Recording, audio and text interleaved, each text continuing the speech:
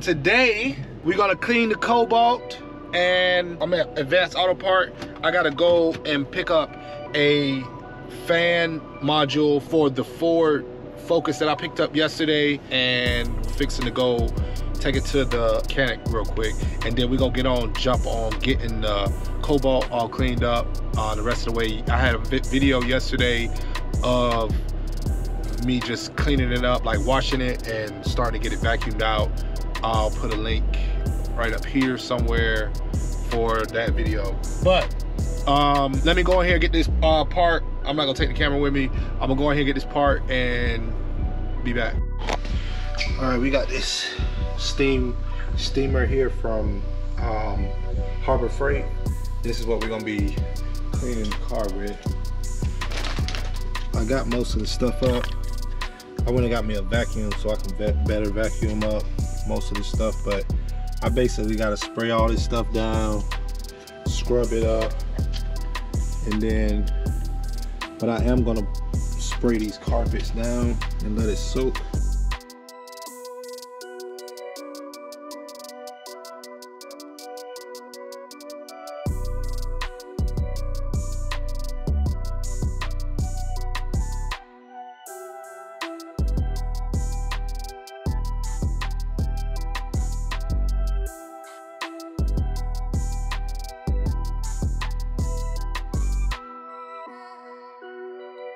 And the on light, once that red light goes off, that means it's ready to go.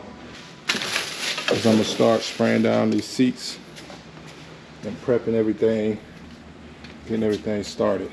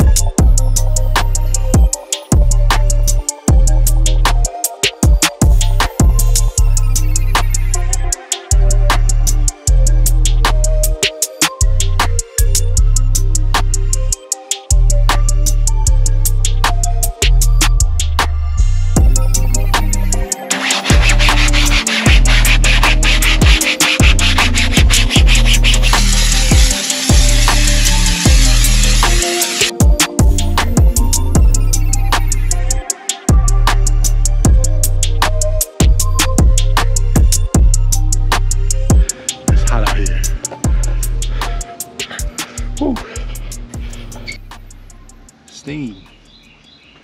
Got to get a little bit down in there, a little bit more, but fixing to move right on up here, dashboard. You know, move to the other side, come back around, whole car will be clean.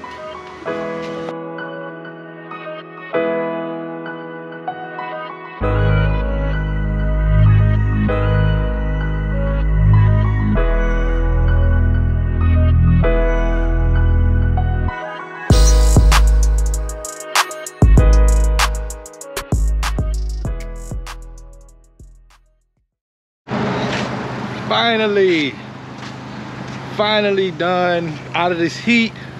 Man, I was out here today. It was 98 out here in Florida. I'm out here pressure washing this car in the dead heat of the summer. Something I have not done in a long time. And man, I sweat. I probably lost 100 pounds today. I still gotta go get the tires. I'm not sure if I'm gonna get a whole nother set. I'm gonna be trying to look for a set of rims that go on one of these Cobalts. I'm gonna probably go to the U-Pull it in the morning, see if I can find a set of rims to throw on here to make it at least look a little bit better. I might just go on and get me some hubcaps, some black hubcaps, throw some black hubcaps on it. I might go do that right now. So, but yeah, I got the interior. I was in here earlier getting this interior steamed all down. You remember it had all that stuff down in here. It was real bad. All up in these areas, all that stuff cleaned off, all in there. The seats, That come from that bottle right there that I had it laying in the seat and it spilled. But the seats aren't totally dry, but I'm gonna probably have to hit them again, even though they look a lot better. But you can see like it's some dark spot right there. I can see it a little bit, and on that, once it dry, you can see it a lot better. When the seat is wet, you can't see if the stain is gone yet, so you gotta kind of let it dry off. And I done did that like 2 or 3 times, and it's starting to dry now, and I can still see that there's certain spots. So I'll probably go hit it again tomorrow, but it is a lot better than it was before. I still got to get this vent out, and I still got to fix the handle so that it'll open from the inside. Right now I got to roll the window down and reach out and pull it. But yeah, man, as far as that, it ain't really no other issues with the car. The latch don't pop, you gotta just pull it. That's the only way to open this. But got the engine all cleaned up. Hope you can remember it was all ashy side. I ain't gonna be able to do anything about it. It's a cheap car, so I ain't sweating it. We got this here.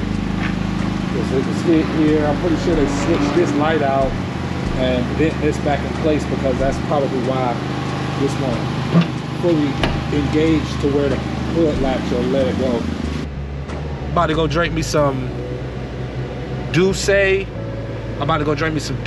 So hopefully I have a nice relaxing evening, sipping on some Douce and editing videos. But